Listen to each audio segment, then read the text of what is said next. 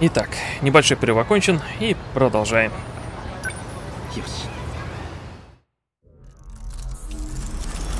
Так, Sekigahara. 85-й. Черт. Выхода нет.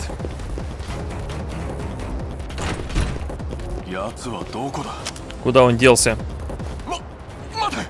Подожди.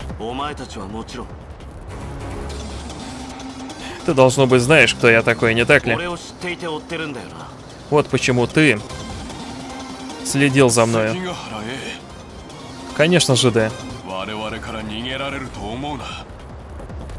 Ты не сможешь сбежать от нас. Эй, Sekigahara. Sekigahara. Что тебе нужно от меня? Скажи мне.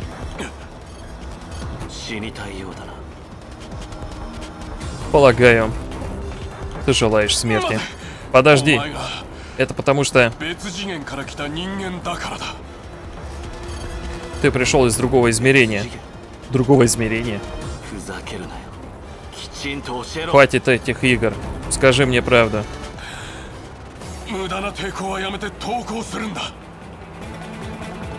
Сопротивление бесполезно. Сдавайся сейчас же, иначе... Если ты не ответишь на мой вопрос, тогда разговор с тобой бесполезен.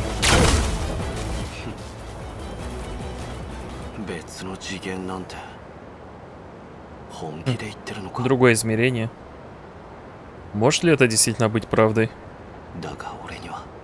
Даже если да, я бы ни за что не смог сказать. Мои воспоминания. Их нет.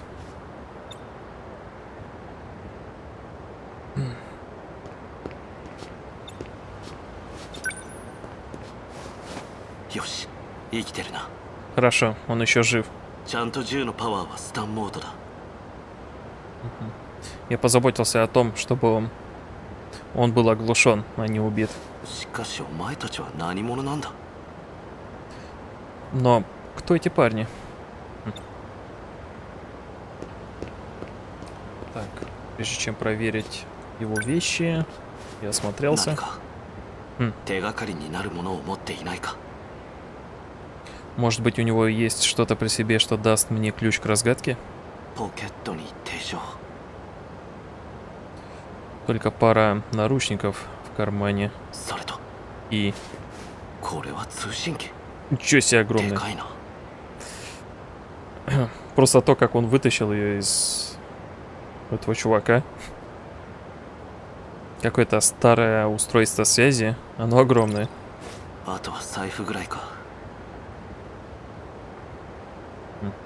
Все, что у него осталось, это бумажник. Слушайте, да и бумажник какой-то огромный.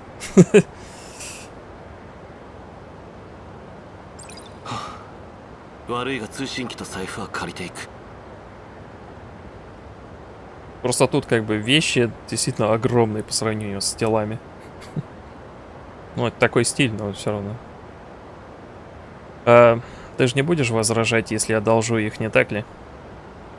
Конечно же не будет.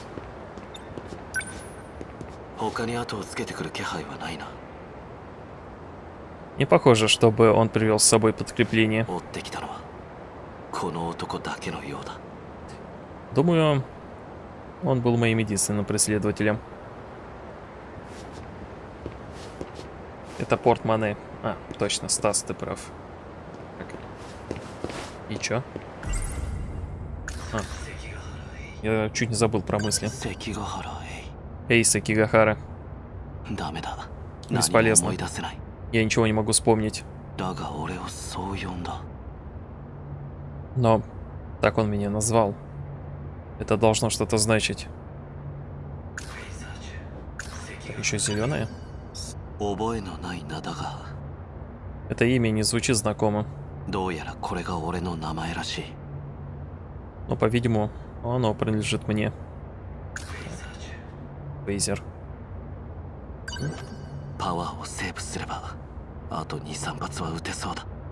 У меня должно было остаться еще 2 или 3 выстрела. Если я сохраню... Нет, если я буду консервировать энергию. Этот пистолет действительно кажется немного необычным.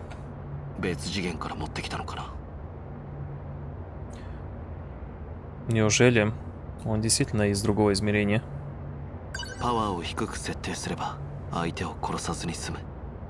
До тех пор, пока он настроен в режим оглушения, он никого не убьет. Но это странно. Почему я знаю, как его использовать? Устройство связи. Мне лучше не использовать это здесь. Его дальность действия, похоже, составляет всего 1 или 2 километра. Это означает, что его маленькие друзья не могут быть слишком далеко. Если я с этим облажаюсь, они все узнают, что я рядом.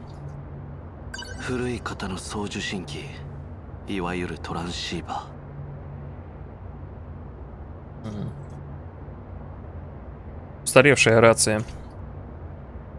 Для того, чтобы связываться с другими. Оно имеет очень ограниченный диапазон. Тут ничего нет, кроме наличных.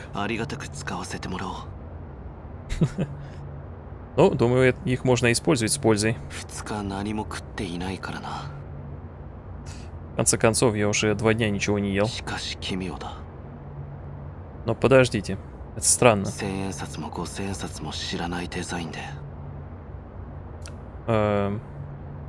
Дизайн на этих купюрах выглядит совершенно по-другому. Есть даже купюра на 500 йен. Разве их не убрали из печати? Эти монеты из эпохи Шова.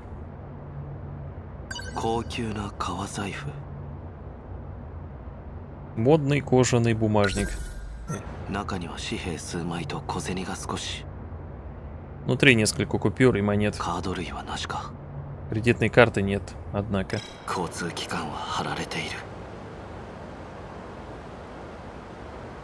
Общественный транспорт слишком рискованный. Скорее всего, он находится под наблюдением. Я думаю, что будет безопаснее всего идти вдоль реки. Но перед этим мне действительно нужно что-нибудь съесть. 2 дня назад я проснулся в том переулке, а мои воспоминания исчезли.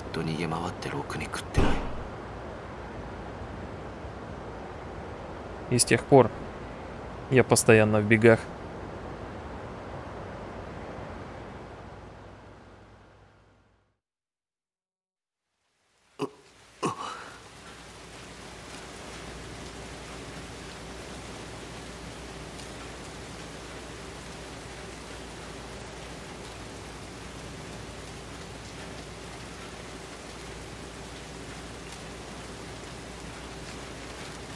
Так, прошу прощения, отвлекли. Продолжаем. Где я? Как я здесь оказался? Я ничего не могу вспомнить. Что это такое? Какое-то оружие? Почему у меня есть нечто подобное?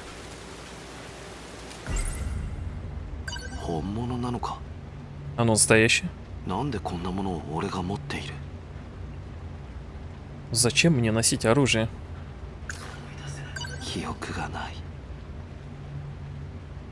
Все совершенно пустое. Почему я здесь? Я даже не помню своего собственного имени. У меня такое чувство, что, возможно, когда они близки к смерти и совершают вынужденное перемещение, они теряют память. Пока что складывается такое чувство. Там посмотрим. Опа.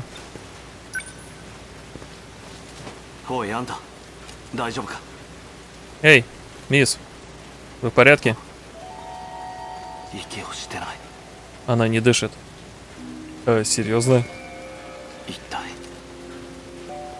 Интересно. Что здесь происходит? Бесполезно. Я все еще не могу ничего вспомнить. Она теплая? Господи. Возможно ли, что это сделал я?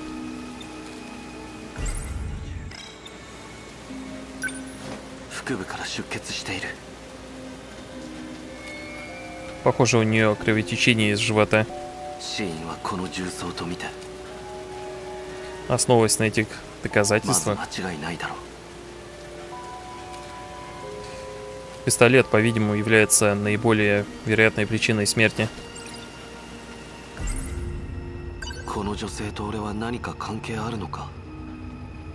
Возможно, что мы с этой женщиной знаем друг друга. Все, что я знаю, это то, что я проснулся рядом с ней, с пистолетом в руках.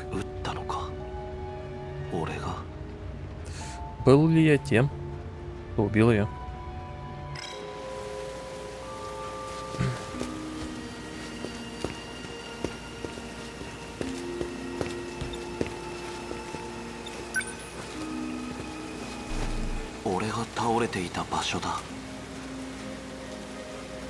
Это место, где я проснулся.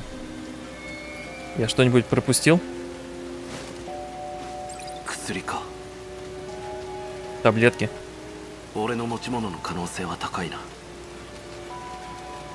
Весьма вероятно, что они принадлежат мне. Хорошо. Мне стоит посмотреть, нет ли у этой женщины при себе что-нибудь полезное. Половинчики. Иногда сначала надо проверить труп, а потом уже можно канализацию. Это может послужить зацепкой к разгадке того, что здесь произошло.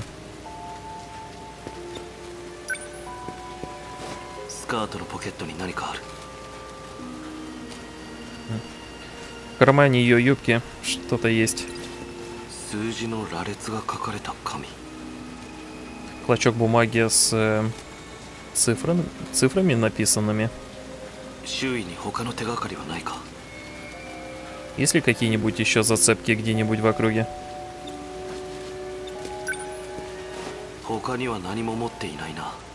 При ней больше ничего нет.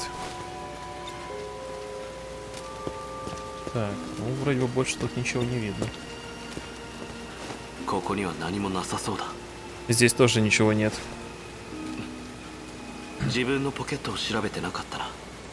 Я еще не проверил свои собственные карманы. Посмотрим.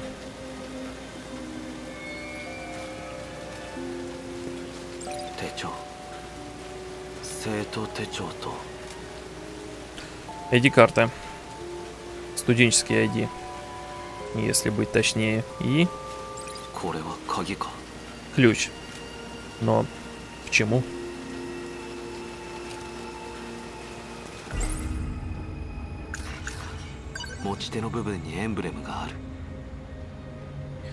На нем есть эмблема. Может быть, это ключ от машины?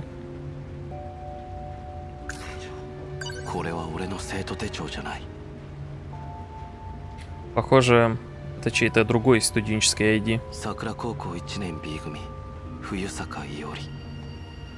Ничего себе.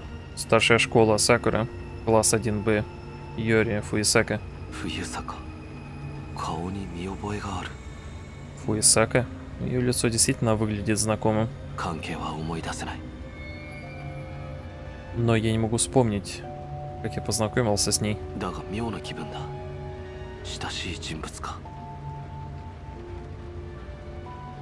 Хотя это как-то странно. Как будто она очень важна для меня. Так или иначе.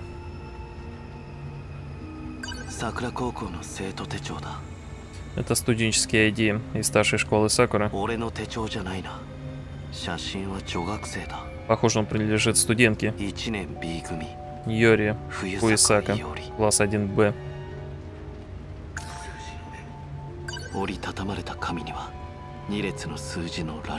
В записке говорится 4, 4, 3, 6, 8, 5, 3, 2, 1, 4. Что это могло бы значить? Какой-то пароль?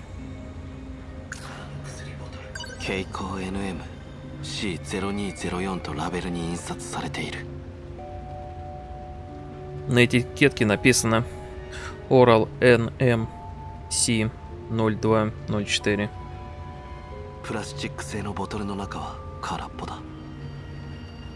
Бутылка сделана из пластика, а внутри ничего.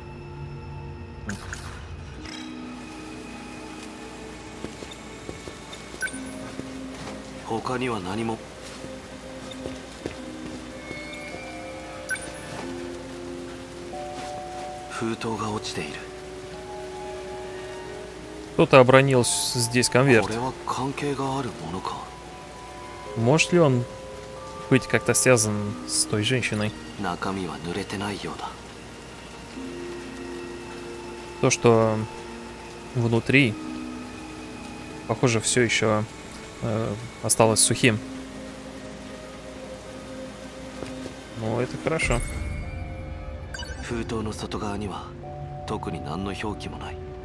На конверте ничего не написано. Какие-то документы внутри.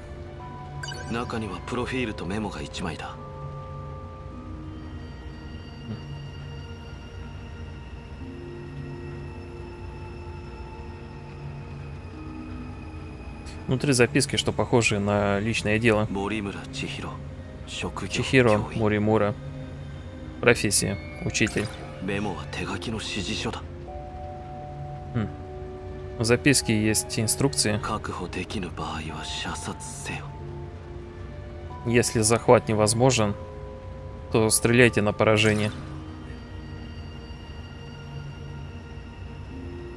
Так, 4, 8, 15, 16, 23, 42. Кстати, Растов. И чё?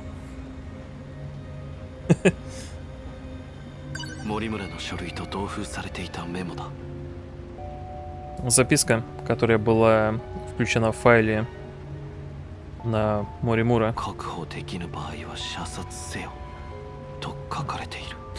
Здесь говорится, если захват невозможен, тогда стреляйте на поражение. Чихиро Моримура, 31 год. Медсестра старшей школы Сакура. Ключевой член команды по разработке оружия Шикшима.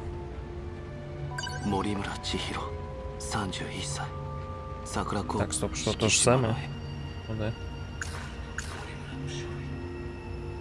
Надо как-то использовать. Ага, понятно.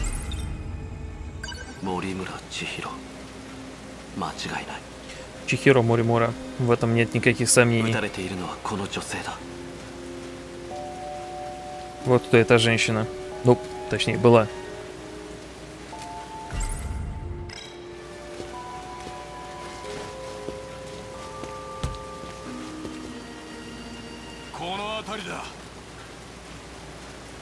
Это место. Посмотрим, что сможем здесь найти. Кто-то идет.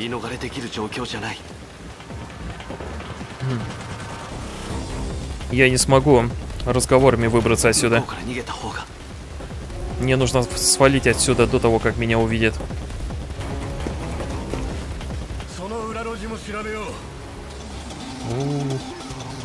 Проверьте и этот переулок тоже. Они меня окружили. Мне нужно спрятаться.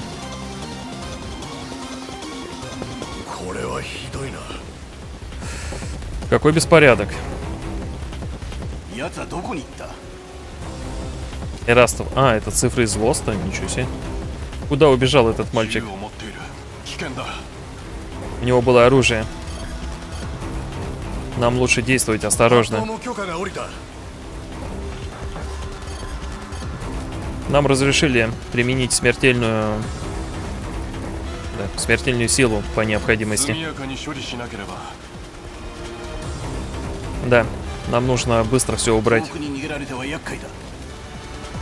И если он сбежит, мы окажемся по уши в дерьме. Давайте свяжемся со штаб-квартирой и скажем им, что мы этим займемся. Оставляю это на вас. Мы будем следить за общественным транспортом. Он не мог уйти далеко.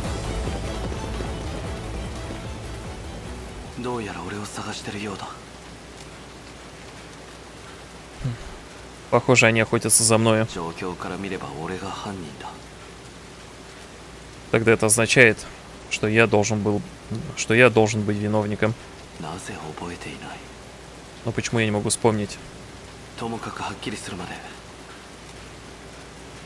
Ну, сейчас на это нет времени. Я не могу позволить им меня схватить. По крайней мере, до тех пор, пока я сам во всем не разберусь.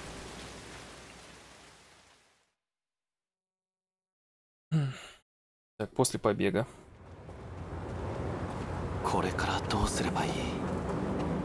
Что мне теперь делать?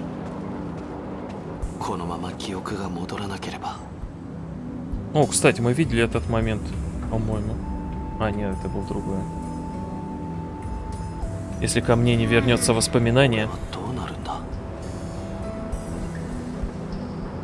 что со мной будет? Эй!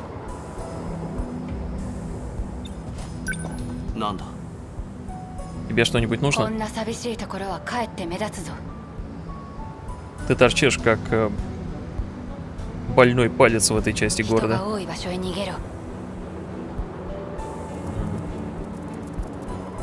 Найди себе место, где много людей.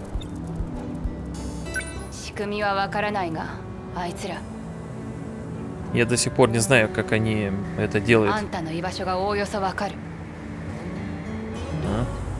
Но они могут отследить твое общее местоположение. Подожди, ты кто? Я здесь, чтобы вернуть посылку, которую одолжила у тебя. Посылку? Да, я оставил это вон там.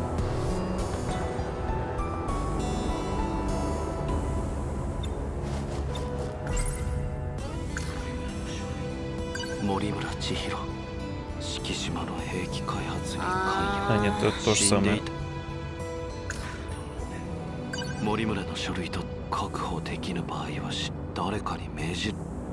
Странно, почему они тогда были зелеными?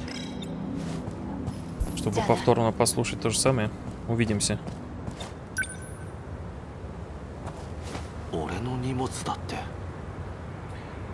Та девушка сказала, что это принадлежит мне. Это норма? Здравствуй. Я не могу себе представить, что ты чувствуешь, увидев это.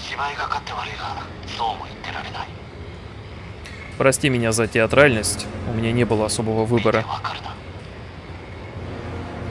Я уверен, что ты уже заметил. Меня зовут Sekigahara. Это ты. Если все пошло в соответствии с планом, то я сейчас разговариваю сам с собой, у которого нет воспоминаний. Или с самим собой, но без воспоминаний. У нас мало времени. Что, еще персона пойдет? Поэтому я скажу тебе только то, что тебе нужно знать. Это не твой мир. Ты человек из другого измерения. Это место, в котором ты сейчас находишься. Твое пребывание здесь должно было быть временным. Однако произошел несчастный случай. очень серьезный. И сейчас очень много людей не могут вернуться домой. Ну, ты застрял здесь тоже.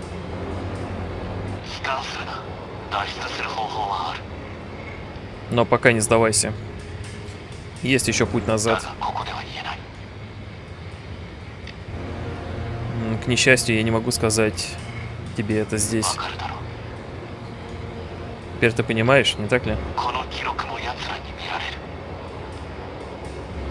Если они увидят эту запись, они узнают. Поэтому я спрятал нужную тебе информацию в другом месте.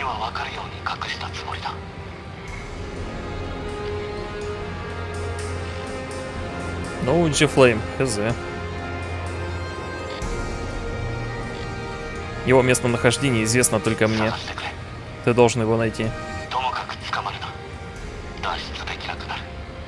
И не дай им тебя поймать. Если ты это сделаешь...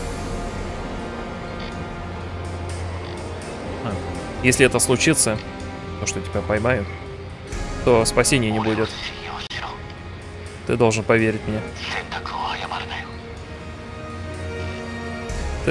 Я им единственная надежда. Я только надеюсь, что ты сделаешь правильный выбор. Да.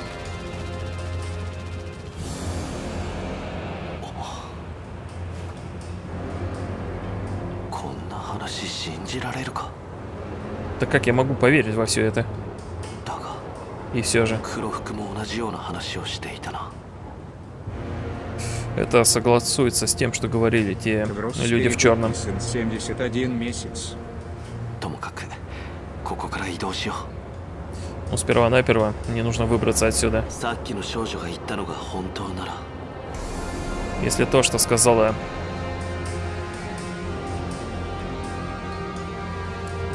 Если то, что сказала девчонка, правда, то я здесь не в безопасности. Дейврус, спасибо за поддержку. Конец пролога.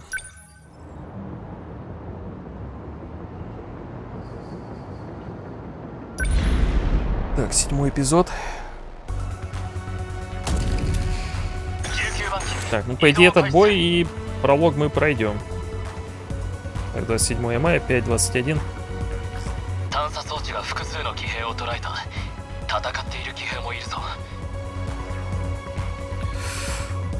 Разведывательное подразделение засекло несколько стражей. Некоторые даже дерутся, сражаются. Кейтеру, все в порядке? Давай, Сократ. Так, а Тоши-сан? Так, значит, это был ты?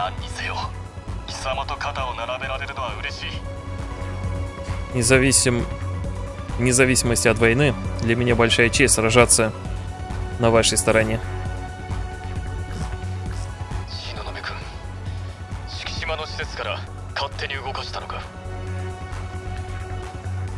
Шинономи-кун, ты была развернута, точнее, ты отправилась в бой без разрешения центра или объекта Чикшима. Это же та самая. Это мой страж, не так ли?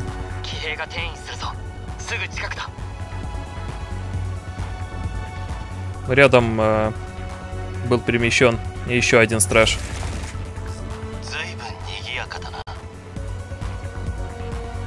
А здесь довольно оживленная вечеринка. Неужели я пропустил приглашение? Ну, которая по телевизору была. Она чем-то похожа. Эйкун. Хотя, может, и не она. Ты тоже пришел, Секигахара. И почему ты в этом страже? Пока он функционирует, имеет ли это значение?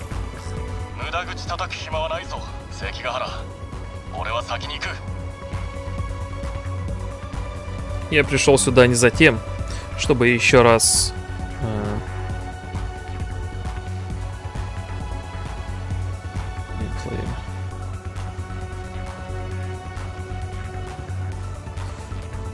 Чтобы снова слушать эти слова от тебя, Секигахара.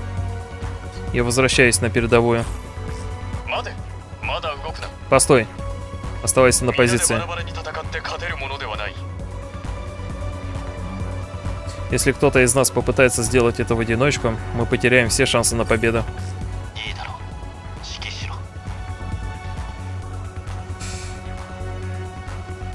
Хорошо. Ты командуй.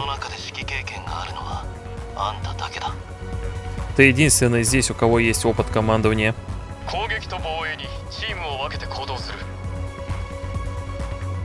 Мы разделимся на команды. И индивидуально расставим команды атаки и обороны.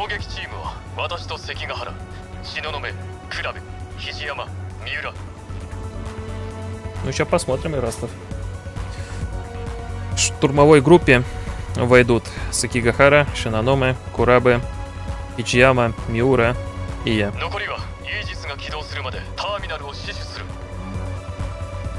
Остальные будут защищать терминал до тех пор, пока Aegis не активируется. Операция Aegis. Мы действительно это делаем, да? Нам не хватает огневой мощности и времени. Нам понадобится каждый туз в рукаве, каждое оружие в нашем арсенале, верно?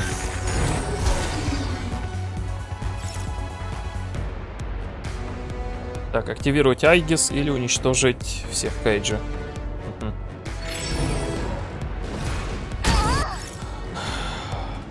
Окей. Начинается более масштабная битва. Учитывая, сколько тут единиц. Так. Время, что осталось до активации системы обороны Aegis, отображается в верхней части экрана. Верхней. У нас 2 минуты получается. Так. Пройдите уровень, либо защитите терминал до тех пор, пока система не активируется. Либо уничтожайте врагов до тех пор, пока их нападение не закончится.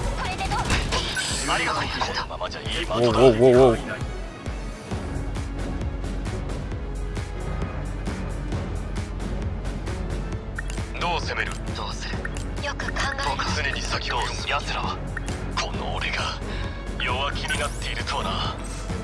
Так, посмотрим, что у нас тут по врагам. 3 средних и несколько мелочей.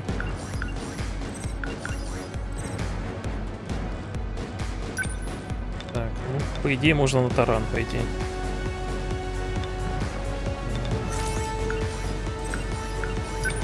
Или лучше прыгнуть, да.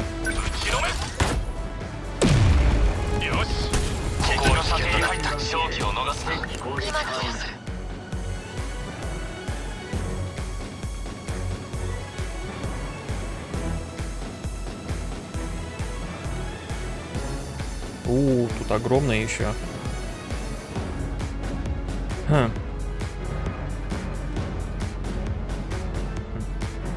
Интересно, они выстроились.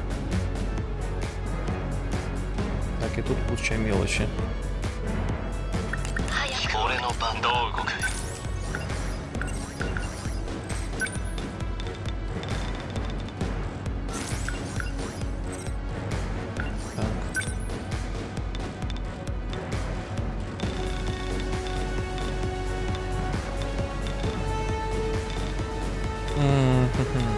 Зону поражения для всех не хватает. Нужно выбрать и определенных. Давайте вот сначала вот этих завалим.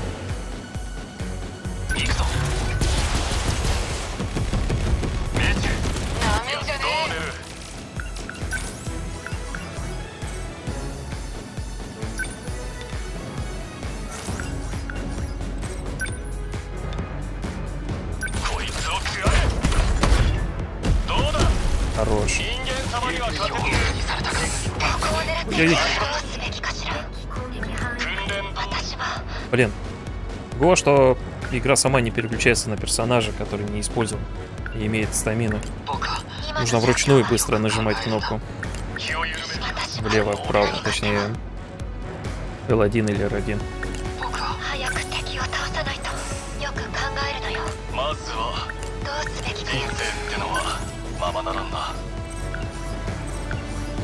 Опасно. Не, нормально. Просто тут именно эффекты неплохо ощущаются.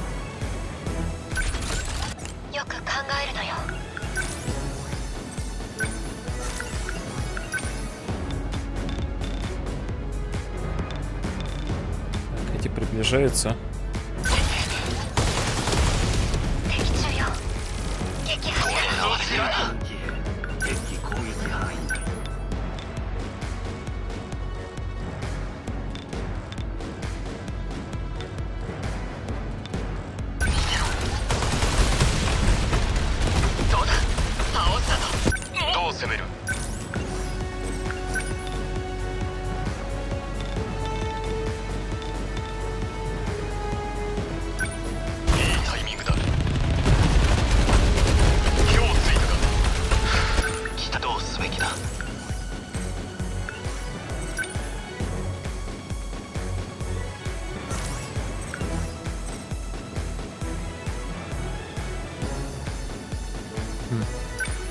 Это хорошая вещь. Так, 3 маленьких ублюдка там, и все.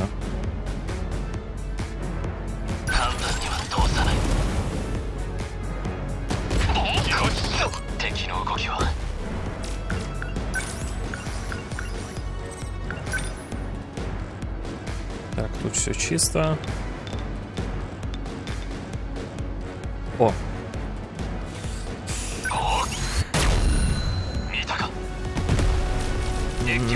Ну, по большому Даймусу, конечно, дамаг не очень, но окей. Зато мелочь завалили полностью.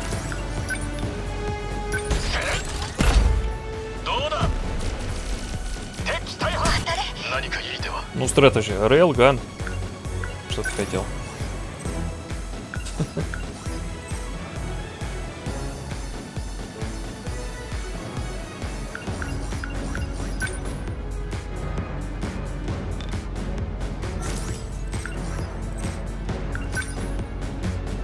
Так, заденем всех троих. Да.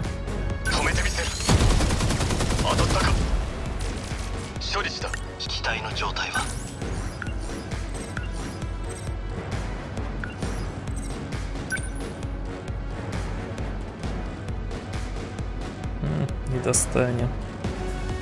Далековато.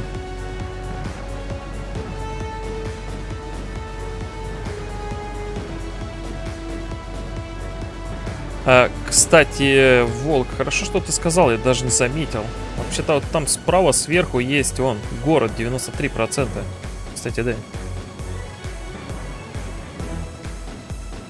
Окей.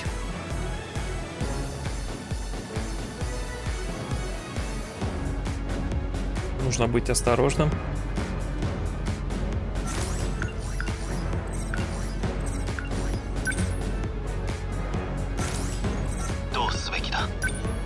Че-то я тут разбушевался.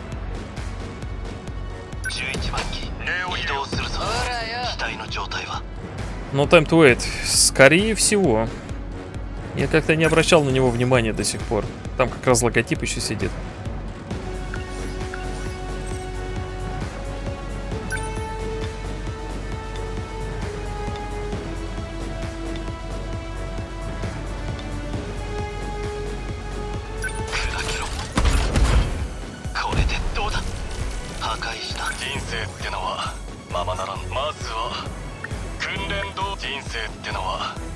Так, ну все.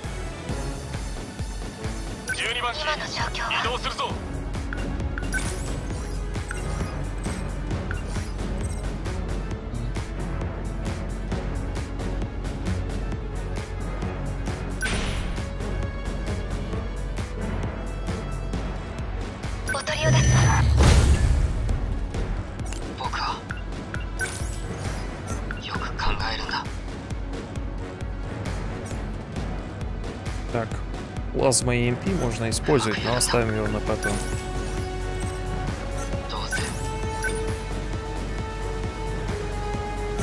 Да, не дойдет.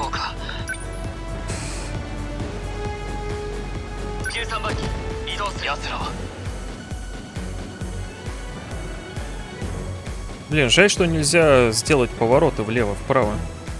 Только, по сути, вверх-вниз и все.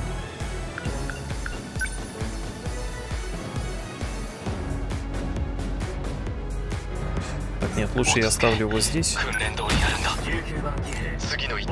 Вдруг появится кто-то еще снизу. Дальше.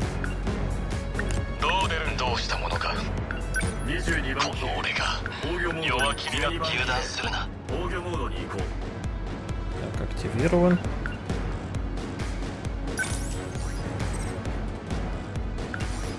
Так, отсюда у нас получится.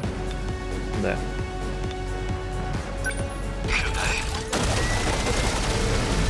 Хорош, хорош.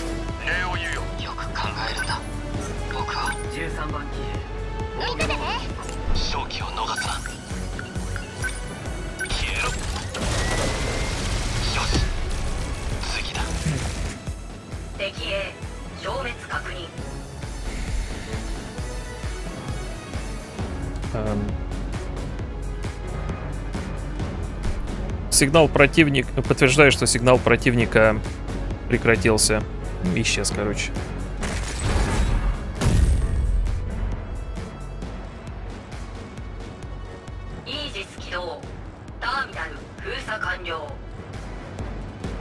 Aegis активировано. Закрытие терминала завершено.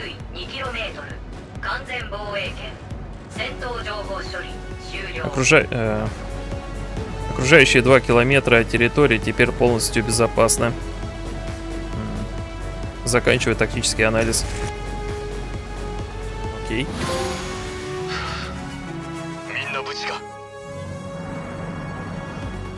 Начало конца получили трофей. Ну все, мы прошли, ребят, пролог. Сколько там времени? Стоп, тут есть уровни сложности еще. Ну да, мы прошли пролог, нас обучили все к чему, так что да, дальше выбирай сложность. Так, ну тут у нас сбалансированная сложность между битвами и историями. Ну, учитывая, что я еще перевожу, хотя во время битв там особо переводить-то не надо.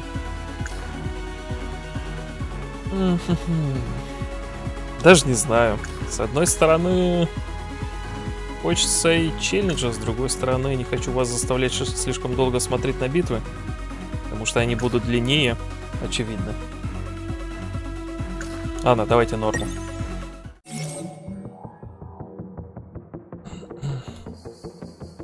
Господи, тут целая игра открылась.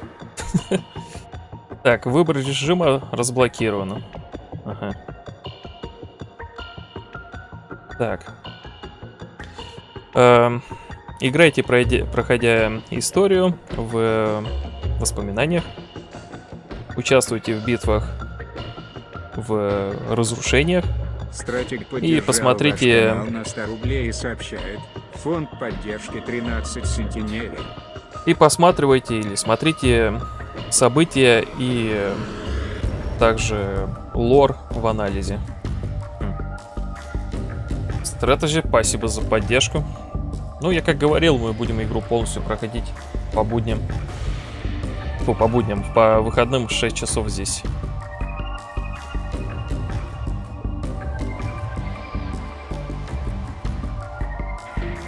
Виктор, ну это да. Так. Ничего себе. Оглянитесь назад на истину.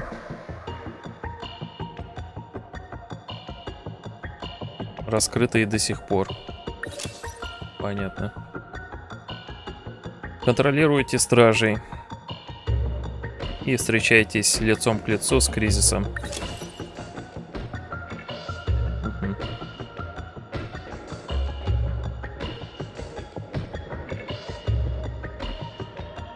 Пройдитесь по фрагментам прошлого глазами 13 протагонистов. Ну, Виктор, это, да, другое. Тут они решили вот такой стиль взять. Ну, окей.